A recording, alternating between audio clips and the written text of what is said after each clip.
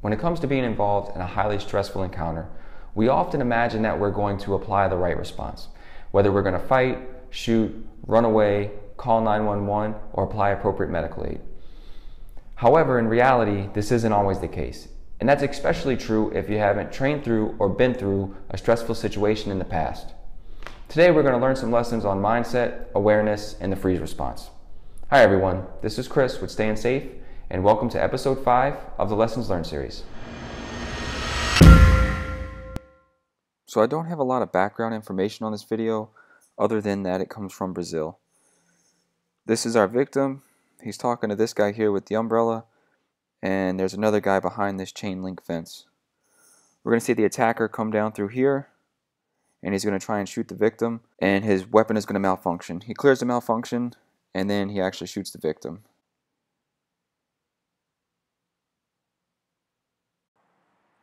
So it's easy to say things like, why didn't he fight back? Why did he just stand there and let himself get shot? But we don't really know. We don't have any background information. We don't know what this guy's mindset was like or his mentality. So let's go back and talk about a few things that may contribute to this. So the first thing is we can see that this area isn't the cleanest area. It doesn't look like the nicest area. There's not a bunch of nice cars. And it's clearly not because there's a murder in broad daylight in front of witnesses. So one aspect that might be adding to why the guy didn't do anything is what's called a normalcy bias. And this is when we underestimate the effect of whatever situation we may be in or the outcome, or we purposely dismiss pre-attack indicators or deviations from the baseline or anomalies because nothing bad has happened in the past. So this could be a factor in why he didn't respond like we would expect him to respond.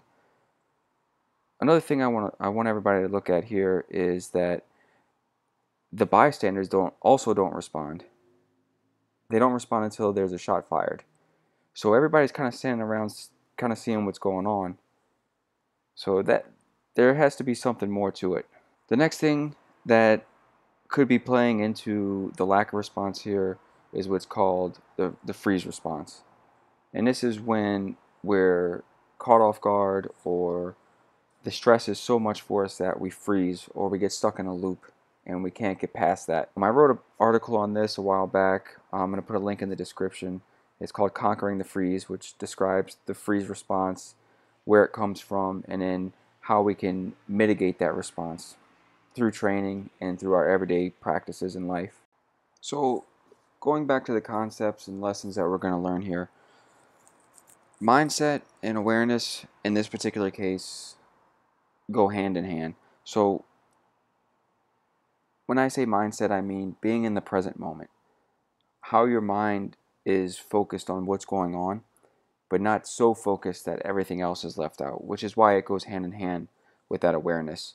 Quick side note, that situational awareness or being aware in general is not a catch-all going to stop every attack from ever happening. Ambushes still happen, still can get caught off guard. You can't pay attention to everything all the time, 24/7, 365. It's literally impossible. And there's a fine line to walk.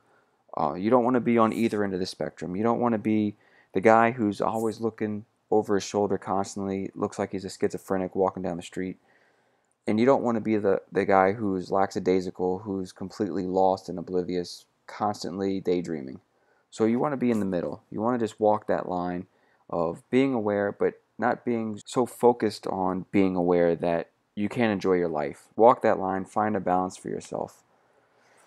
In this particular case, we can see the attack comes from behind. Unless there's something that's going to alert him, the sound of the person moving, if the guy said something as he's walking up, or the sound that he makes as he's moving, he's not going to know that somebody's approaching him. And the tip here I want to give you is, even if you're in a conversation with somebody, you can use that person's reaction or their changing gaze to alert you of something going on around you. How many times have you been in a conversation where somebody looked away and then you turned to look to see what they were looking at because their attention went somewhere else? So pay attention to others as well, their responses to things.